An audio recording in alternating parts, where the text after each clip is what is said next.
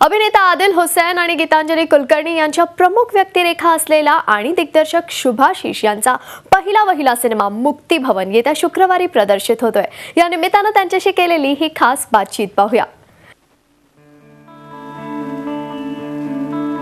वापस चलो ना। उनको छोड़ के। कितने दिन रहोगे यहाँ पे? अगर आपको दोबारा हमारे इस परिवार में जन्म लेने का मौका मिले फिर भी नहीं। मैं चाहता हूँ तुम मुझे धूमधाम से विदा करना।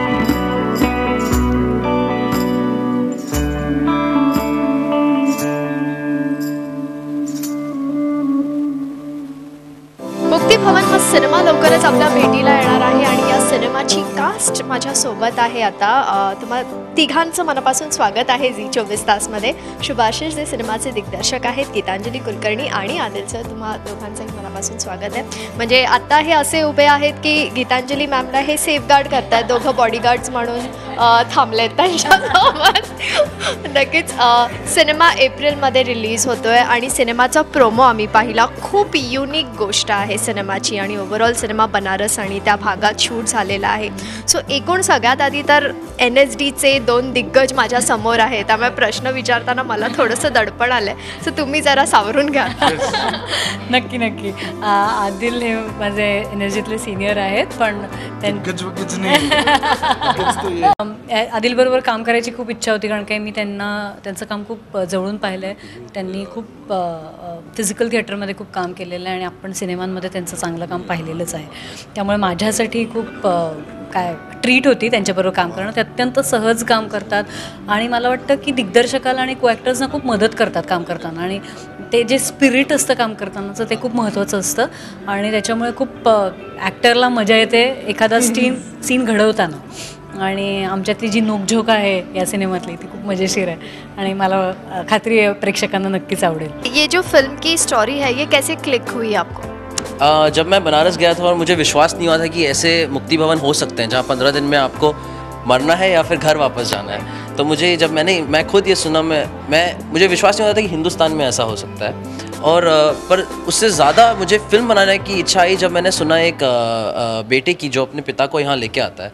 ये कहानी मेरे साथ मेरे जहन में रही और 3 महीने बाद मुझे छोड़ी नहीं। तो मुझे पता चला कि मुझे इसका कुछ तो करना है, शॉर्ट स्टोरी हो या स्क्रिप्ट हो या फिल्म बनाऊँ, पता नहीं, तो मुझे ये लिखना है। तो मैंने लिखा और फिर मुझे समझ में आया कि एक सुंदर सी फिल्म बन सकती है। तो और आदिल सर, जैसे फिल्म की स्टोरी जैसे है कि एक बेटा अपने बाप को बनारस लेके जाता है और उसे पता है कहीं पे कि वो अब नहीं रहने वाले और उनको मुक्ति चाहिए, इसलिए वो बनारस उनको लेके जा रहा है। ये जो ओवरऑल कन्फ्यूजन इस फिल्म में है और काफ़ी लाइटली इस सारी चीज़ों को लिया गया है, इस बारे में तो अगर मैं शॉर्ट करके कहूँ तो बहुत परेशानी में डाल दिए थे उन्होंने मुझे।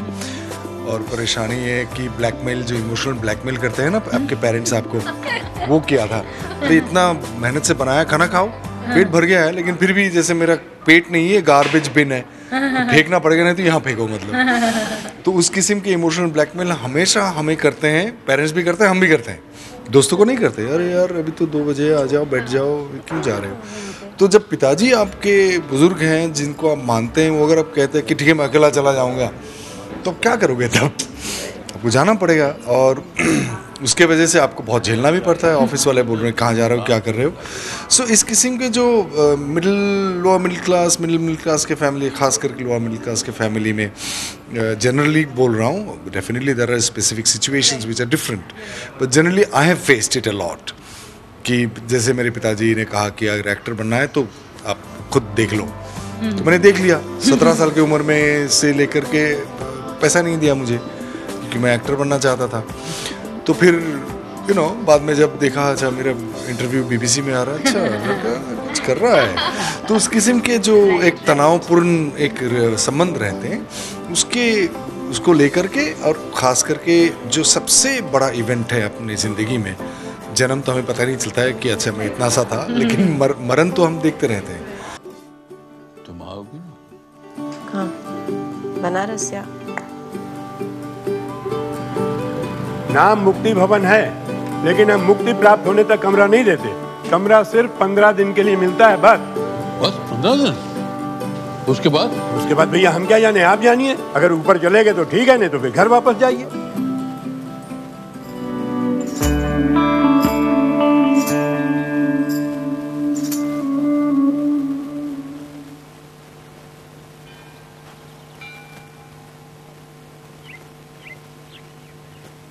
गीतांजलीजी म्हणजे कुठेतरी सिनेमा मृत्यूबद्दल आहे, पण ओव्हरऑल आम्ही जेव्हा प्रोमो पाहिला तर खूप लाईटली आणि फनी वेमध्ये सिनेमा जातो आहे.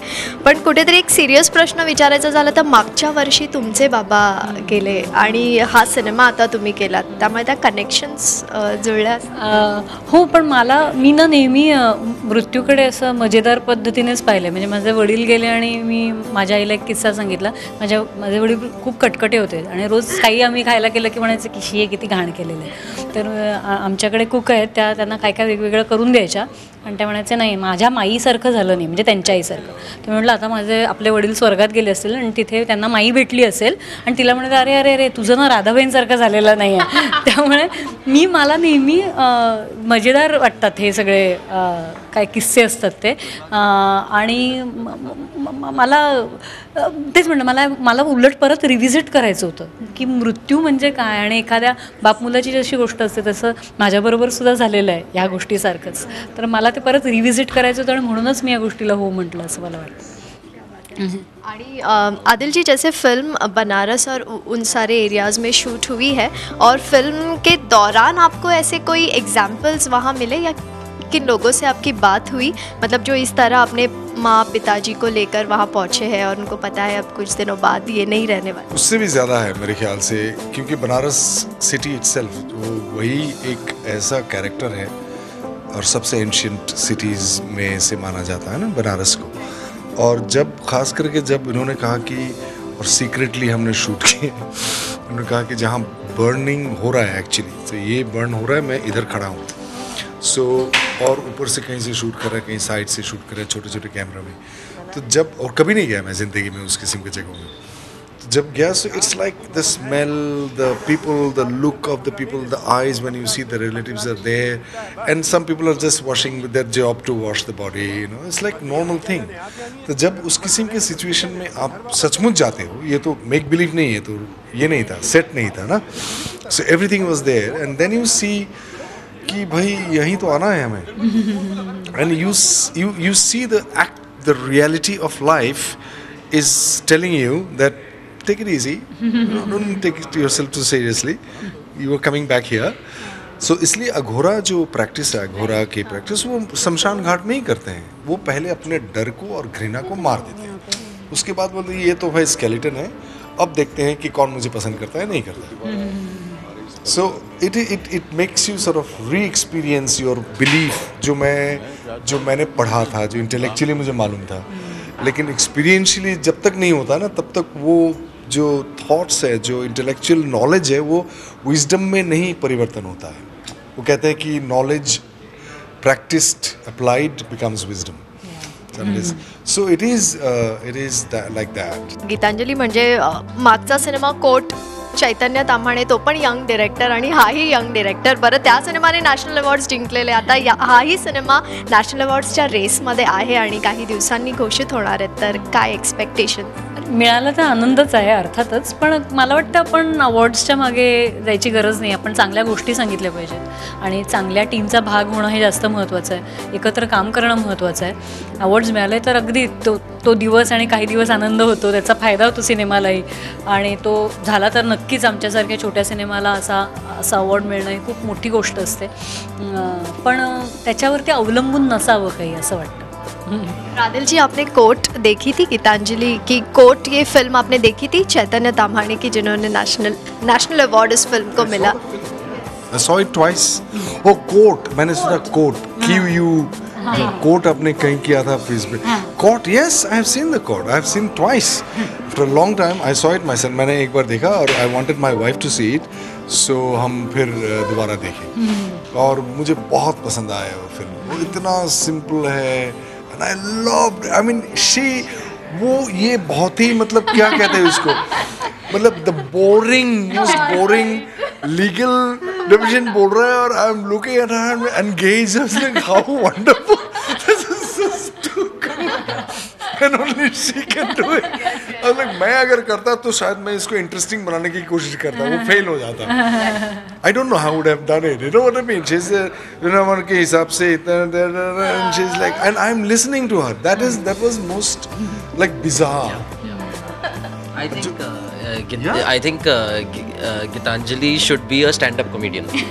I really feel this, that she needs a parallel life, a double life of stand-up comedy करनी चाहिए उनको, क्योंकि इतना जितना वो मुझे हंसाते सेट पे शायद और कोई नहीं. Really? नहीं, हाँ बिल्कुल नहीं, बहुत ही माहिती नाही. मी मला असं वाटतं होऊन जाते कॉमेडी माझ्याकडनं. थिएटरमध्ये खूप कॉमेडी आय स्टार्टेड विथ मुक्काम पोस्ट बोंबिलवाडी परेश मुकेशीचं पहिलं नाटक होतं आणि लग्न कल्लोळ, आता पिया बेहरूपिया, त्यामुळे ॲक्च्युली मी स्टेजवर जास्त कॉमेडी केलेली आहे. ऑल द बेस्ट या सिनेमासाठी. Thank you so much. Thank you. Video journalist विद्याधरसह जयंती वाघधरे, सी मीडिया, मुंबई. झी 24 तास रहा एक पाऊल पुढे.